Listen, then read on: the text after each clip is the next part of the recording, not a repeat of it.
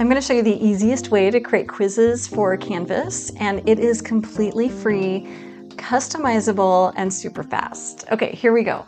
So I'm going to actually not start in Canvas. Instead, I'm going to start in ChatGPT, and you can completely do this in the free version. The free version just limits how many of these that you can do a day. Let's do just a really easy syllabus quiz. I'm going to click the plus button, and I'm going to add a file. And I'm going to add this syllabus PDF right here, and then open. And I'm going to ask it to create a 5-question quiz.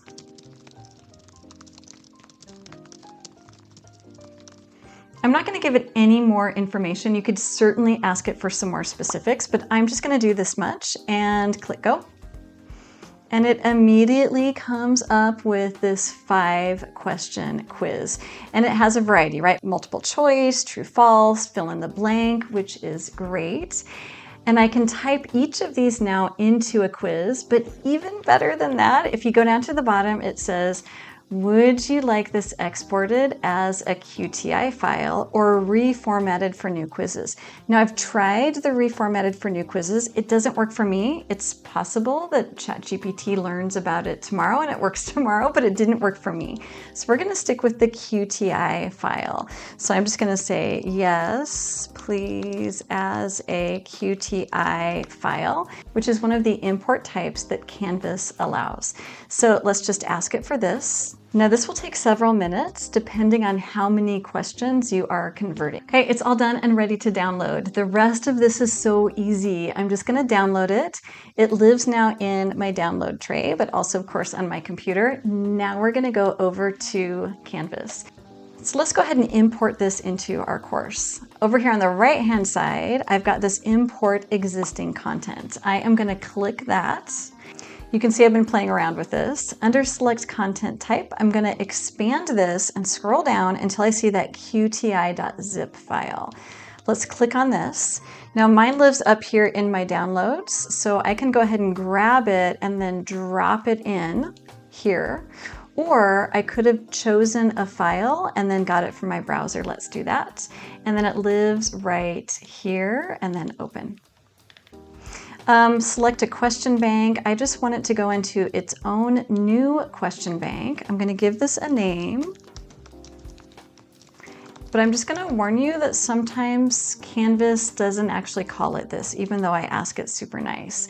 I'm not going to convert it to new quizzes just because I found that this doesn't work. So I'm going to show you a workaround. Let's add that to our import queue. Okay, it is all done. If I go to quizzes now, it's going to show up for me as a question bank. And to get to those question banks, I can click on the 3 dots here, manage question banks. Sometimes it goofs up the name, so I'm going to scroll down. I'm really paying attention to the date and time, and mine was July 31st at 12. Okay, so this is me right here. So I'm going to click on that syllabus review. This is my test bank, and I've got all of my questions here. I can create a quiz from this, so let's go ahead and go back to quizzes and create a quiz, and then I'm going to show you how to convert it to a new quiz. So easy. So I'm going to add a quiz. I want to do a classic quiz first, submit. And this is going to be syllabus quiz. I'm not going to worry about the instructions and all of that for now. I'm going to hit save and then let's edit the questions. Edit. Questions. I want to find those questions and I am looking for that question bank. There it is, syllabus review.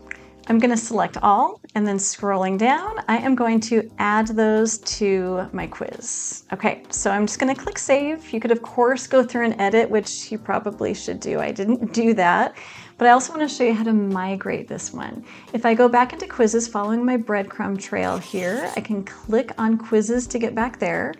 Here is my syllabus quiz. Notice it's outlined as a rocket ship, which means it's in the classic quizzes engine right now. To get it to the new quiz format, all I need to do is to click on the 3 dots and to click on migrate, and it's going to put this into the new quiz. It's already done, and here is my quiz as a new quiz.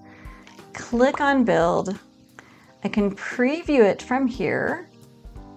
And I've got that syllabus quiz with all of my new quiz tools. I'd love to know how you use AI in your course. Leave those comments down below.